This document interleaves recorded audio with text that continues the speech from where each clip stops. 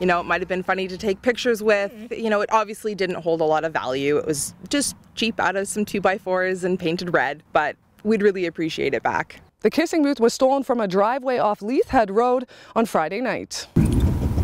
I opened my back door and noticed it wasn't in the back, and I thought that was kind of strange, but I gave my boyfriend a call and asked him, hey, you know, did you take it out of the back, maybe stick it in the shed for safekeeping? And he's like, nope, I didn't touch it. The red frame is used to fundraise for Pacific Assistance Dog Society and belongs to Barclays Rutland. We raise and train dogs for wheelchair assistance, PTSD, and hearing assistance. These guys come into our homes, we all volunteer, it's run off of love. It's just a little simple construction, cheapie made from Home Depot. We painted it bright red and I hand wrote kissing booth on the top. It serves a good purpose, right? It's drawing people into our event, we're letting them know what services these dogs provide and how they change lives. And we use this booth at a lot of events. So to have that missing and just be standing there handing out pamphlets like, yes, we have the cute dogs, but that still helps. But the kissing booth was a great attraction. Since her post, multiple people have reached out wanting to help. Immediately I had Rob from Performance Plus Automotive offering a $200 no questions asked reward. The super cool guy named Bo messaged me saying he's not really one for charity, but this seemed like a good cause and that him and his girlfriend were taking it on as a project and building us a new kissing booth.